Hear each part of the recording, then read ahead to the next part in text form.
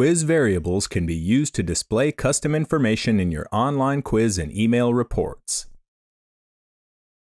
To configure variables, go to the quiz properties. Here in the main section, check the option Ask for quiz taker information and click Customize. When users open your quiz, they will be shown a form to fill out. This form is how your quiz can capture variables to use later. There's a list of standard fields whose names you can change, and you can also add your own custom fields by typing in this box. If the condition dropdown shows Do Not Ask, then this field will not be shown on the form. Otherwise, you can choose whether the field is mandatory or optional. In the default value column, you can provide the quiz with variables yourself. For example, if you're sending this quiz to the marketing department at your company. Make sure you put it on the form by choosing mandatory or optional.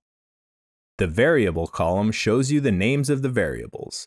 When you enter variables in your quiz, these names must be enclosed in % signs.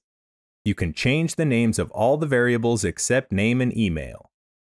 Finally, the buttons on the right allow you to add and remove fields and change their order on the form. When you're done, click OK. Now let's see variables in action. Note that variables will not work on the intro slide since it is shown before the form appears. So let's personalize this first question by adding the user's name. Just enter the variable in % signs like this. Now let's go to Publish and see how it looks. Here we're prompted to enter our details. The name field is marked as mandatory, and the department field is pre-filled with our default variable. I'll enter my name and start the quiz. And the quiz remembers my name.